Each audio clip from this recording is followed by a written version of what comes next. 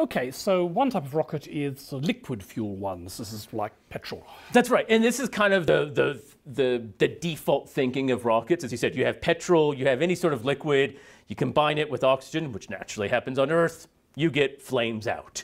And lots of rockets are liquid fuel rockets. They have a bunch of liquid of different types stored into there. They slowly release and ignite it, and all of a sudden, you get energy out.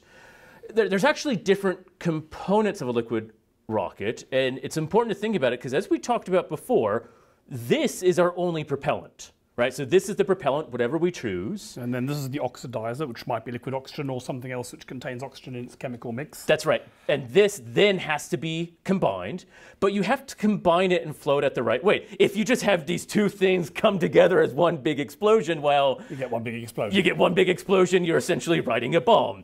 I always like to say rockets are controlled explosions, because that's actually what they are, right? Yes. It's a controlled explosion. But that sounds dangerous, but in fact a car is a controlled explosion. That's right. Cars are...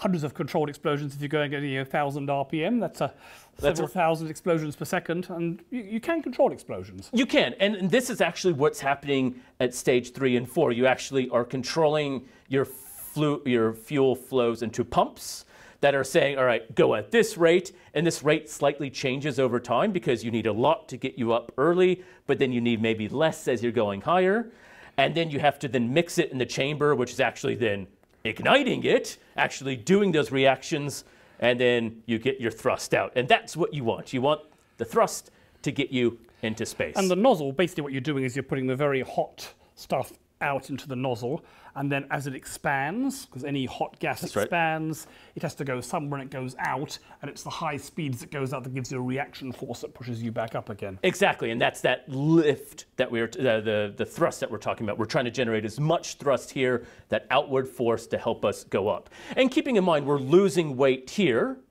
right, as we go, yes, as it's converted to thrust out. So it's not we're only getting thrust. As we lose weight, we get thrust out, so we're actually gaining that accelerant. And these are big tanks. Yes, these are giant. And so one problem, for example, is that the fluid can bounce around inside these things, especially once it's in zero gravity. That's right. I mean, in the fuel tank in your car, you can have an outlet at the bottom, and you can rely on that fuel being at the bottom of your tank because gravity will push it to the bottom. Whereas here, if it's in zero gravity towards the top or free fall in orbit, what happens if all the fuel is sitting as a ball up the top and your pipe's at the bottom? Exactly. And also, if it's sloshing backwards and forwards, the whole spacecraft can be shaking and vibrating. That destroyed a lot of early spacecraft. That's right. In fact, you often worry about how fast and how much the rocket is rotating. You'll often see videos or pictures of saying, oh, the rocket's starting to have a precession or a session, and that's because it's starting to spin. And as you said, the rocket fuel is sloshing around, so you now have a whole bunch of other forces going on. And in fact, it's even a little bit more subtle than that. As we said, we have our fuel, oxidizer, pumps, and combustion changer, but there's actually a lot of other slightly different forces and pressures that we have to deal with, right, Paul? That's right. And so the basic idea is to get a very hot gas here with very high pressure, which will then expand outwards. And that's our velocity. That's what the nozzle is for. Exactly. Now, the best way to get this is to have the highest temperature possible. Yep. And that's partially going to need very powerful pumps to be able to pump a lot of fuel very quickly into there. Yep. But of course, if you have too much temperature in here, your nozzle is going to melt. Exactly. And what a lot of these nozzles have is the fuel is actually pumped up and down in veins inside the nozzle, which first of all preheats the fuel and also keeps the nozzle cool enough that it doesn't melt. Yep. But even so, you can see when these things take off when they're in test, so the nozzle is glowing red hot. Oh yeah, exactly. So you have to build the nozzle out of something very, very strong.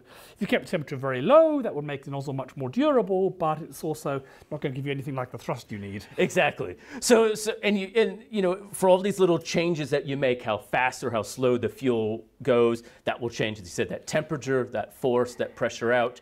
And again, it's not all about as fast as possible. You want to get it at that, you know, they say slow and steady wins the race sometimes, and you want to get a good steady rate, because if you go fast and then slow, this will actually change how much thrust you get, and you may not get that critical speed as you want to exit the Earth. And a big trouble is basically you're maintaining a controlled explosion in Yep. here, which is exploding at just the rate that fuel comes in. But it's very easy for it to become unstable. That's right. For example, a bunch of fuel doesn't explode, it all explodes at once, possibly blowing a nozzle apart, or giving you such vibration that everything in your spacecraft is shaken to pieces. And so trying to keep this as a steady explosion where the fuel comes in at just the right rate, it's fully combusted, fully mixed, and all the right things. Well, all the time you're talking about huge amounts of fuel being pumped through massive pumps, and often this is at cryogenic temperatures. That's right. So you're going from minus 100 degrees here to plus 1,000 degrees there. So there's a lot of problem. And of course, when you're on the launch pad, it's not at those temperatures. That's right. So you've got to deal with the fact that it heats up very quickly once you're going up. So it's difficult. It is difficult. It is rocket science, and and again, this is the simplified version. Now, if you can get it to work, there actually are different choices. Now, the default that people like is mixing liquid hydrogen with your liquid oxidizer, in this case, just pure oxygen 2. Now, this is the benefit that you get that 120 megajoules per kilogram. So this gives you the most energy per kilogram. That's right. Which is going to allow you to put more payloads into a higher orbit than anything else. Exactly. The drawback is that both the helium and the oxygen have to be cryogenically cooled. That's right. Or put under enormous pressure, which means it's going to increase the weight of whatever they're stored in. You often see when rockets take off ice falling off the outside. That's right, yes. And that's because these things are often cryogenically cooled. That's right. And also the density is pretty low. Exactly. So while there's not much mass, you're going to have a very, very large rocket to be able to fit these things in. So this is often used just for the top stages of your rocket, where, because all the difficulty of handling it, you have to pump it in at the last moment. I mean, if you had liquid helium and liquid oxygen to power your car, it would be great, but you'd have to load up at the last possible moment because it's going to start boiling off as soon as you release it. Exactly. And in fact, this is often part of the procedures, is the fueling up at the last stage of the liquid hydrogen and oxygen is the last bit. But also, if they don't burn it, as you said, sometimes they have to abort it. You can't just leave a whole bunch of hydrogen and oxygen floating around ready to be exploded. You have to pump it all out. It's very difficult. You're just ready to launch. You've got to count down T-5, and then suddenly something goes wrong. Which happens. Then you've got to get rid of all the stuff. You can't just leave it there for more than a day or so. Exactly, because then, as you said, it will heat up, it will expand, and then you can have other problems. Now, so while in theory this is the best possible rocket fuel, in practice a lot of these issues actually make it not so good. That's right. So people look at other different types. So we have liquid oxygen. A popular one is mixing it with liquid methane. Now, we have lots of methane on Earth. It has the hydrogen and also has the carbon. It has its benefits because some of those temperatures and densities are different than liquid hydrogen. This is used a lot in the SpaceX and Blue Origin rockets. With the idea that it's an easy thing to handle. Yeah, exactly. So, I mean, you could having a more exotic rocket fuel might make your rocket more efficient, but if you need to be wearing protective clothing and you have to also sort of exotic chemical production facilities on the ground, that cost might well kill your entire process. Exactly. And in fact, in the early stages, people just liked kerosene. The Saturn V, for instance, the very first stage, which is the big part of the Saturn V rocket, was mixing oxygen with just kerosene. As I said, it's not as energy efficient as, say, hydrogen and oxygen. A lot easier to handle and deal with, and a lot easier to produce kerosene. People have also looked at alcohol or ethanol. So you get other byproducts, but this was the early stages. So in fact, the very first V2 rockets that were built, or Redstone, the precursor, were kerosene. Robert Goddard, who was kind of the first person to really try the liquid rocket, says, use gasoline.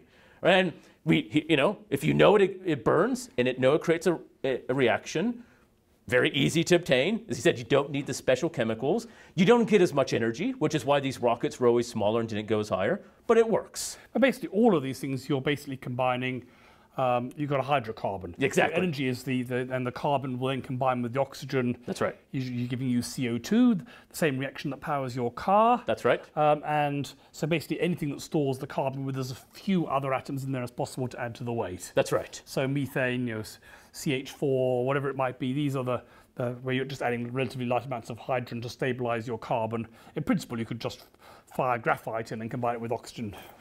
But the logistics of how you do that would be a bit harder.